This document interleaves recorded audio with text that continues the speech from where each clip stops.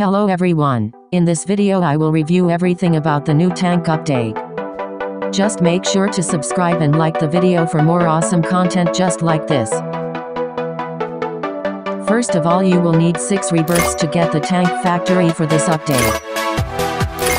Building the tank factory from start to finish. There are 2 operations for this update for the T-72 and the Leopard 2A7.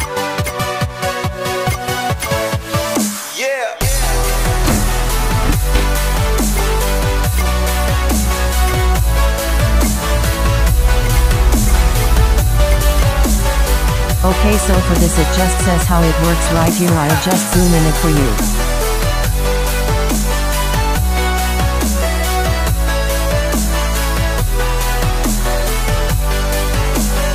This is where you will find your tank parts. They take time to research and you need these tank parts so that way you can spawn in tanks to use. Just pick this up and put it in here.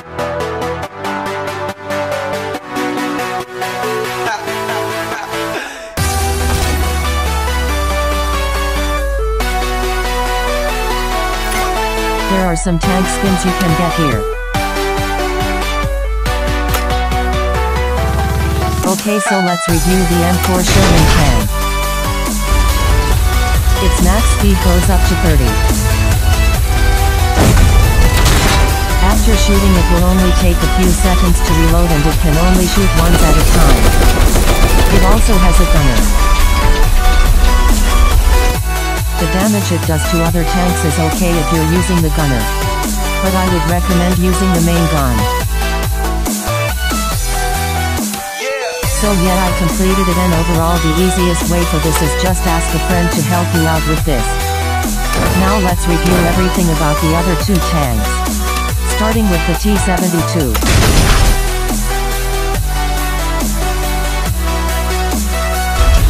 Its max speed is also 30.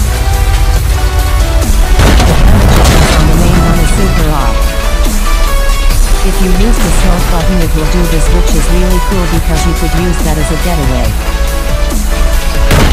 I really like how the top of the tank's top just blows straight up out. And last but not least, the Leopard 2A7. To be honest, the Leopard 2A7 feels just like the T-72. Because it has all the same abilities as it. But it is faster than all the other tanks because it goes up to 35. Also, they all have a gunner on them. The damage it does is pretty good. The new Tabor X95 gun is really good, I like it. The damage it does is good.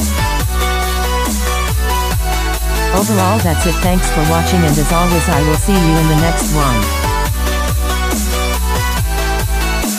Goodbye and subscribe please.